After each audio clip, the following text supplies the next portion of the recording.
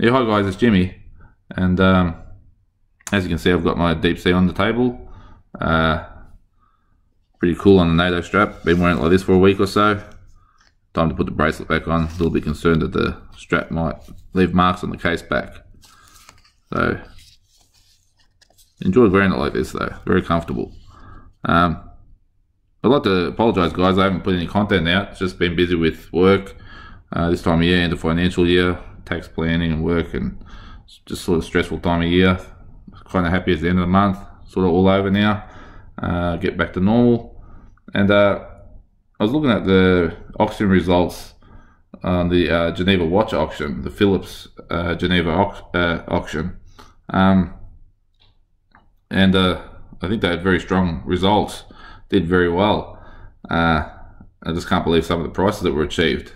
Anyway, what I thought is I took some screenshots of the ones that were interesting to me, and we'll go through them quickly.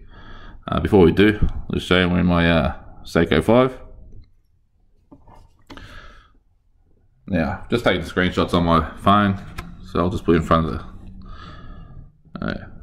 the camera. Okay, it's pretty good. Well, these are the first two. So yeah, modern Rolexes.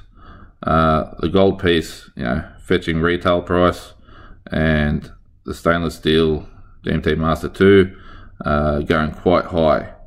So yeah, surprising results, I think.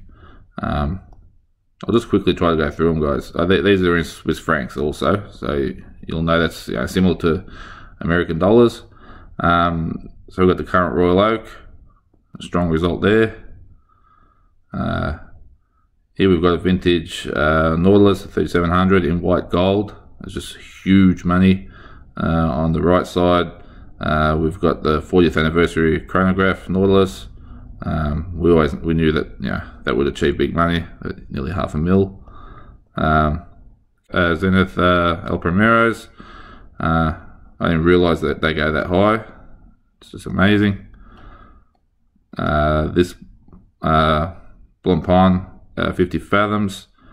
Yeah, very strong result. I'd love to have one of them in my collection.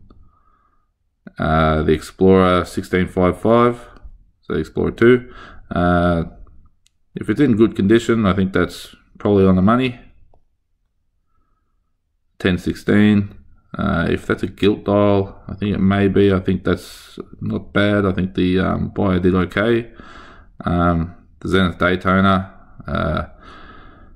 Patrizi dial, if the case is nice and maybe it's got the full set, I guess that's how much you got to pay. Now this 1680, the red line, huge money. Now I don't know, the case doesn't look all that great, especially the crown guards. They're quite thinned out. It looks like the dial could be colour matched with the hands. Just not sure about that one. Huge money though. So the Rolex here, the 6200, big crown, Explorer dial.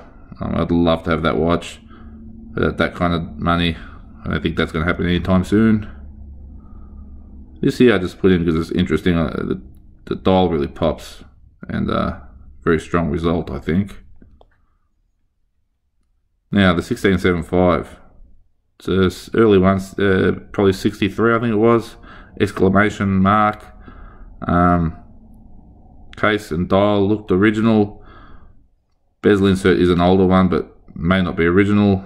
Don't remember if the bracelet was the correct year for the watch, but I think if most of it's original, I think that price is not too bad.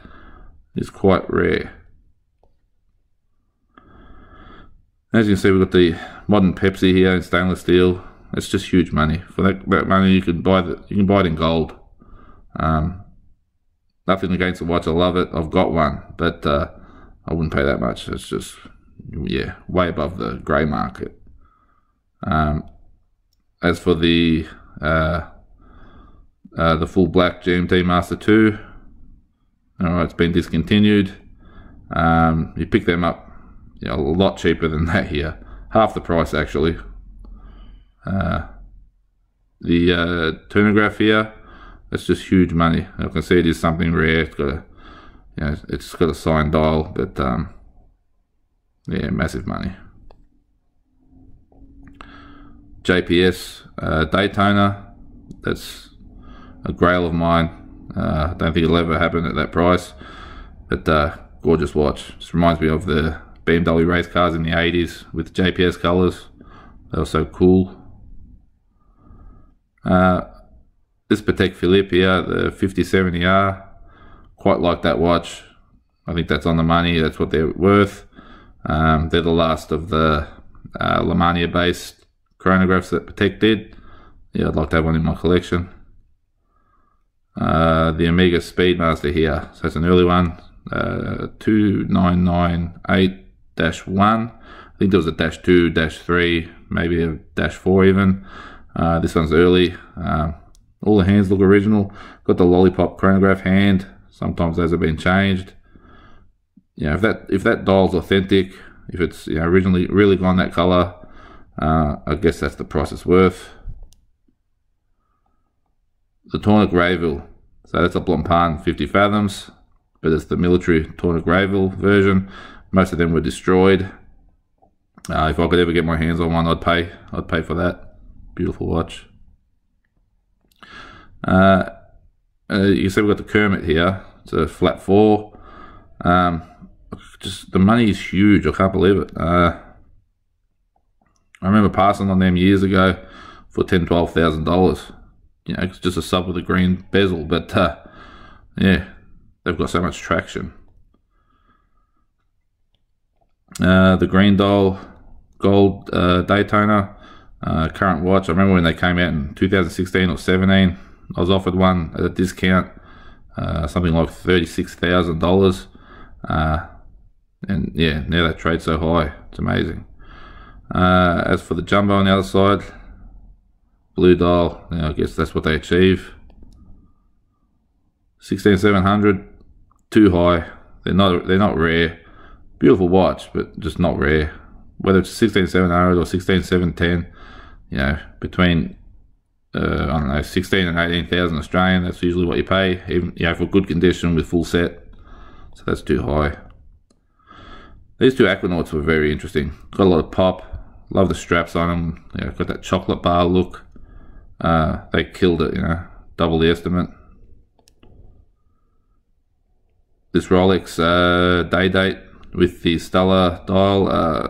It's a real mustard color look. Yeah, huge money, 200,000. The Explorer dial 5513. If it's in good condition, yeah, I'd pay that much. I love them. Love the Explorer dials. Pre-Daytona here, huge money, amazing. Paul Newman on the other side. Yeah, we know what they fetch. 1019, that absolutely killed it. I bought one of them a few years ago. Same dial, black dial like that.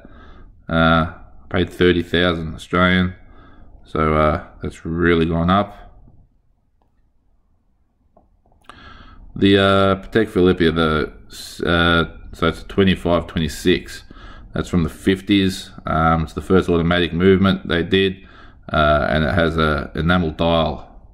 And this is a first series. The enamel dial was it was made with flared holes, so that's how they fit the indexes. There's a high failure rate trying to make those dials. I think 1 out of every 10 succeeded. So the second series, they glued the indexes on, and then the third series they went to a steel dial. So the first series is the one to have. I've actually been keeping an eye on one that's for sale for a better price than this, much nicer case. So yeah, that's on my radar. 1675 gilt dial, last of the gilt dials, 1966. It's actually the exact same year as mine. Mine's slightly better, I think so. But yeah, above 50 grand, it's amazing. The Ultraman on the other side, we know that they fetch money, so good result there. Now we've got the double red sea dweller here. Now it says it's a patent pending one, but the case is rubbish. Look at the crown guards, there's nothing left of them. I would not pay that money for that particular model. I know the patent pending are rare, but what's the point when the case is just destroyed like that? Another 6265, that's pretty much on the money. White Milgaus, and the Rolex not Explorer, sorry, the Rolex GMT Master. So it's a 6542. If the case was gorgeous on this thing. If that's the original Bakelite bezel and all the dial and hands are original, I think it's worth every bit of that 100 grand. They're very hard to find with all original parts on them. So yeah, if I could get my hands on one and I had that kind of money sitting around, I'd definitely buy it. But that's me. Seamaster 300. Yeah, I love that reference there. This one was very knocked around, but honest at the same time, very original looking. So I guess that's what they're worth. That's not too bad. The Audemars Piguet here, the minute repeater. Now, it's not a shape or size many men would wear these days, but I'll tell you what, for the caliber of movement that watch has, that's a steal if you're into the complications. This Royal Oak here with the diamond indexes doesn't do it for me. There's nothing I like about that dial, and to get that kind of money is just, yeah, I don't know.